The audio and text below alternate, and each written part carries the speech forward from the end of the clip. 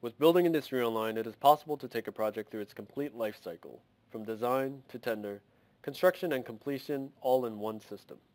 Part 1 of project creation will look at loading your project and distributing your tender, and Part 2 will cover off managing the construction process.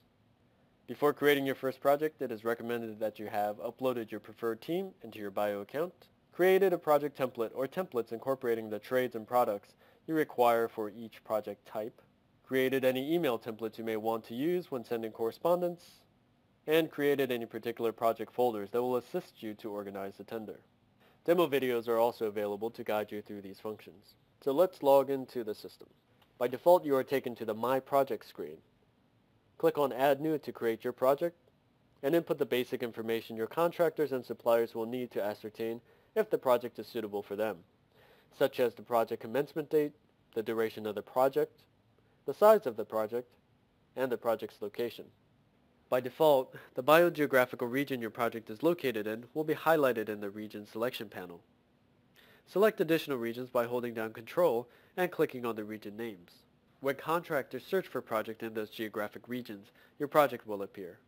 If you're not the main point of contact for this project, please fill out the project delegation fields with the details of the project owner so that all communications are directed to this person. If you are the project owner, you can leave these fields blank. Lastly, if you would like your project to be visible to the Bio network, check the Publish Project checkbox.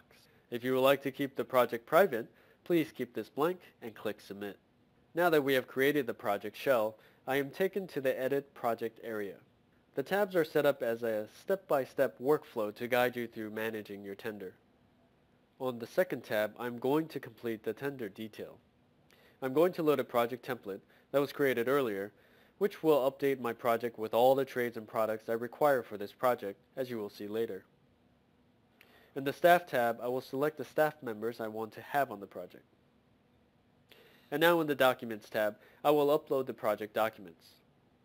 You can upload individual files, or you can upload a zipped folder, which will automatically decompress the docs upon upload. For this reason, we recommend that you give your documents appropriate file names. I have 5 zipped folders containing documents for different aspects of the project: architectural, civil, hydraulics, electrical, and landscaping.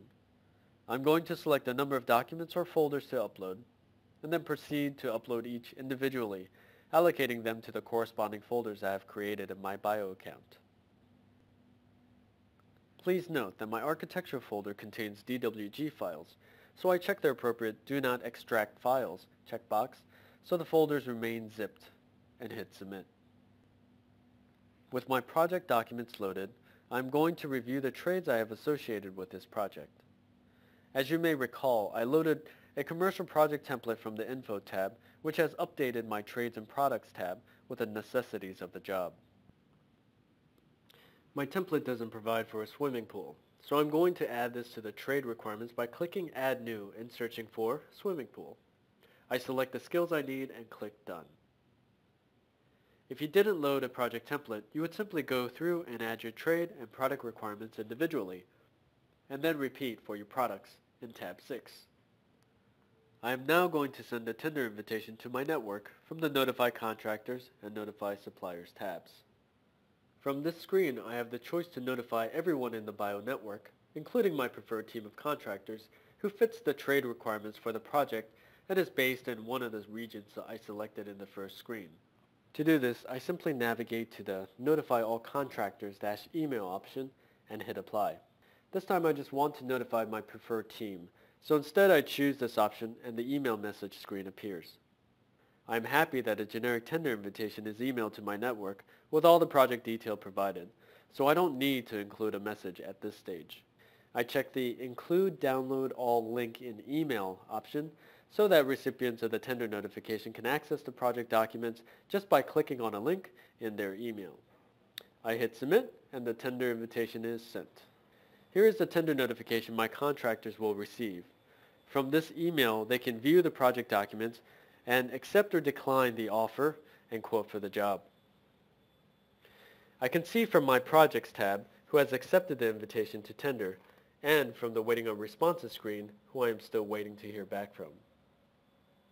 As always, if you have any questions, contact the help desk on 1-300-604-001. In the first video of our Creating a Tender series, we had just emailed tender invitations to our preferred team. Now we're going to look at managing these invitations, attaching quotes, and awarding contracts. As you can see from the on-project report, a couple of contractors have already confirmed their interest in the project. This simply means that they intend to quote for the project. The Waiting on Responses tab tells me who hasn't yet accepted a tender invitation and who has declined the opportunity. Jay's contractor has verbally advised that they will be quoting, so I'm going to indicate this by pushing them onto the project. For everyone else, the tender closing date is fast approaching, so I'm going to notify them again of the tender by checking the Select All checkbox and clicking on Notify. This will send the tender invitation again. If I go to the Manage Documents area, I can see from the Incoming Docs Quotes tab that two of my contractors have sent me their estimates via the Doc Exchange option in their bio accounts. This is a private document exchange between the contractor and the project owner, and anything submitted via this tab cannot be seen by any other contractor or supplier on the project. By default, these documents are locked to prevent changes. I have also received a quote outside of bio via email that I would like to save into the system, so all project information is stored in one central location. To do this, I simply go to the On Project tab, check the checkbox corresponding to that contractor, click Add Quote, and upload the estimate.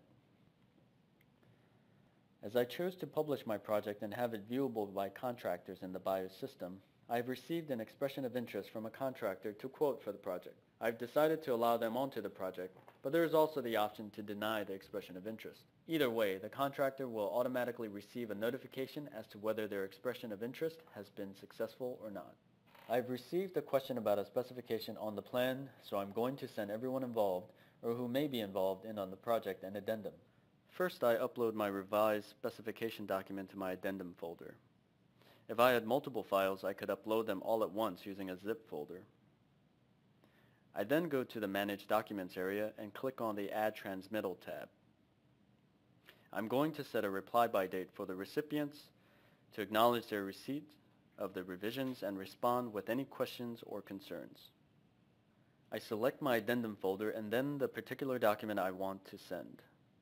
If I just wanted to send the update to a particular group of contractors, say my preferred concreters, I could use the filter option to refine the list of possible recipients to just concreters. I can also restrict the recipients to the trades and products associated with that folder. In this case, I want to send the update to everyone who has been notified of the tender. First, I select my on-project members I need to send it to.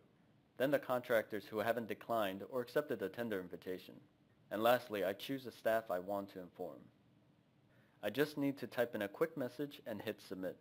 The recipients will receive the message with the link to download the new file.